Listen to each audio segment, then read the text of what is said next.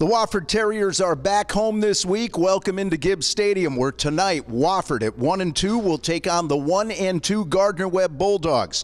Terriers coming off a 3-point loss on the road last week against FBS Idaho, trying to beat Gardner-Webb for the first time in 3 head-to-head meetings, and at the same time even their record before beginning conference play next week. On a rainy and damp and misty night, here are your highlights. But then there's that intangible, that heart. And then it comes down to how bad you want it. How much are you willing to invest every play throughout the game? Some guys do not fear a challenge. Some of you guys, I think you're at a point to where there may be some doubt in your game.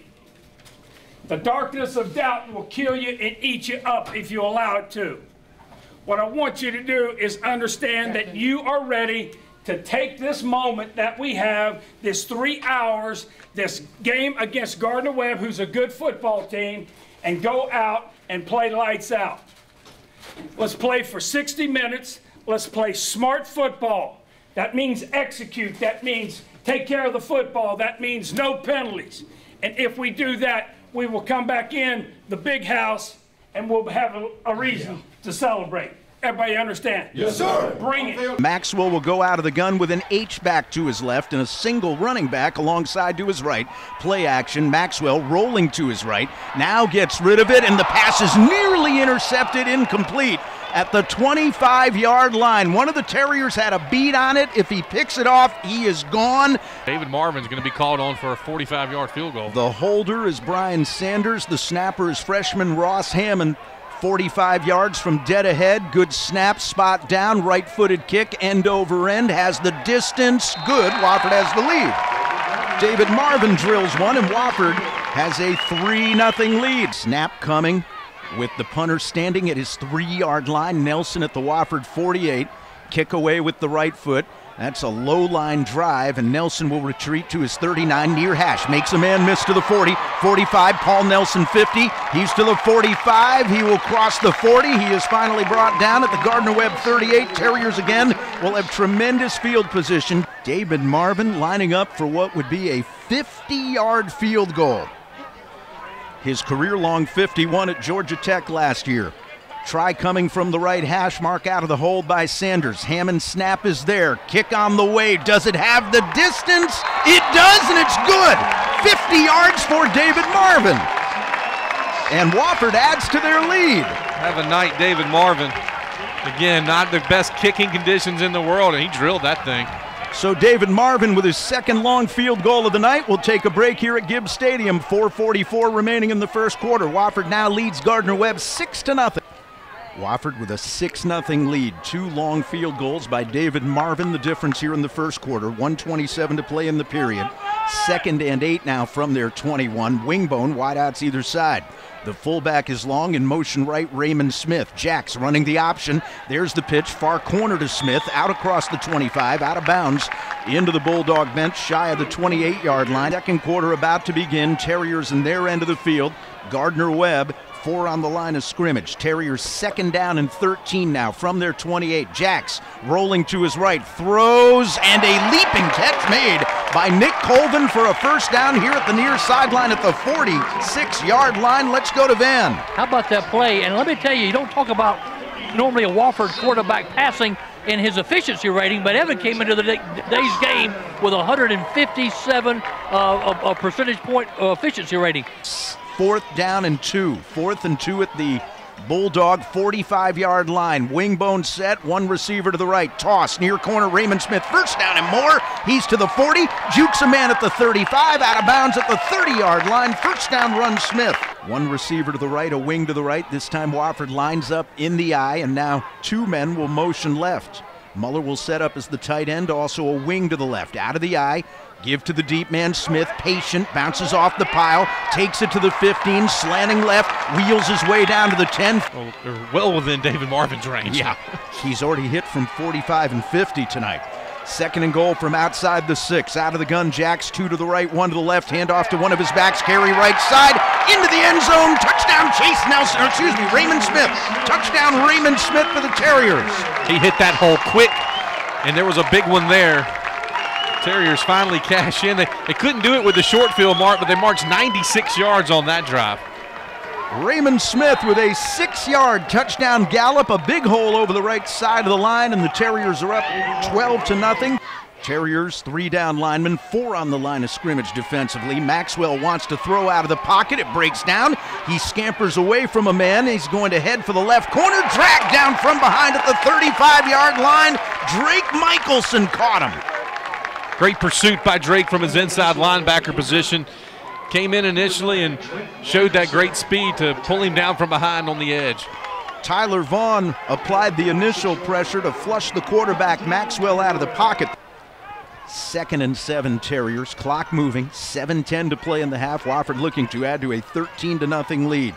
On 2nd down, quarterback digs it out. Deep drop for Goodson off play action. Throws down the middle, and a sliding catch made by Zach Muller at the Bulldog 33-yard line, 1st down. Great catch by Zach that time. Went down and got it sliding across the turf. Great to see the senior tight end making a big play. 25-yard reception for Zach Muller. 4 receivers again for Maxwell, 2 either side with a single back. Terriers rush 4, and the pass is batted down by one of the Terrier linemen. Knocked out of the air by Chris Boudreau. It'll be 2nd down and 10. That stops the clock with 1.5 minutes to play. If you can't get to the quarterback, get your hands in the passing lane, and that's exactly what Boudreau did. He didn't even have a face mask, so he didn't even use his hands. Use what you got, young man. 2nd and 7 from the 32. Double play action for Jacks, throwing deep over the middle. Caught! Touchdown, Zach Muller. Or did he drop it? Oh, he dropped it. He rolled over the top of the football. They're going to call it an incomplete pass, and Muller could not hang on.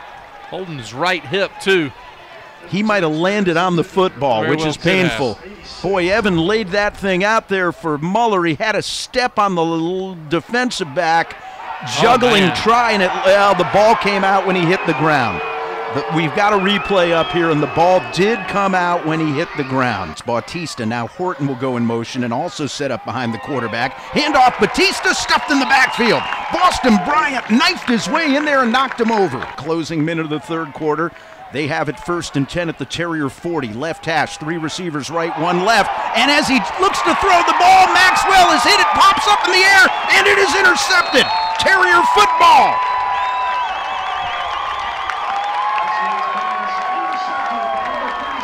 It is picked off by John Patterson, and Boston Bryant was the guy that hit Maxwell as he tried to release the football.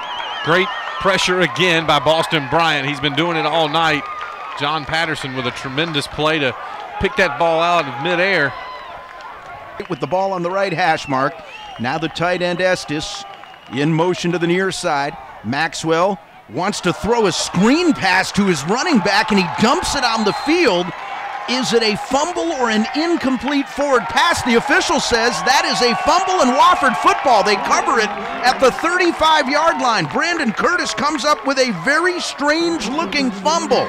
I thought the quarterback made a motion to throw the football. It fluttered out of his hand, but the official said that was a fumble as opposed to a forward pass. Van Hip, what did you see? Yeah, I think they got it right, and let me tell you, because he was going back, but before he actually went forward, the ball came out of the air. 38-yard attempt coming up from dead ahead for David Marvin.